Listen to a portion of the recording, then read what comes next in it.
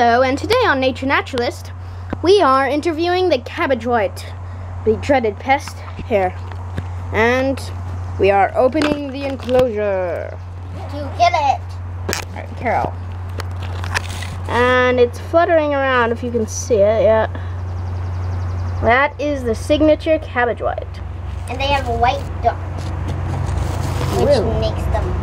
Ah, it's actually on my camera right now. Okay.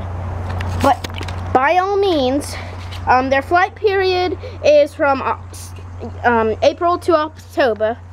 I'm not gonna look at The cabbage white butterfly was introduced to Quebec, Canada, about 1860 and has spread across North America.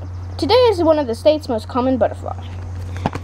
It will feed on several plants in the cabbage cabbage family, but by all means, please do not apply anything to your plants to like kill the cabbage white caterpillars, because it can harm other pests.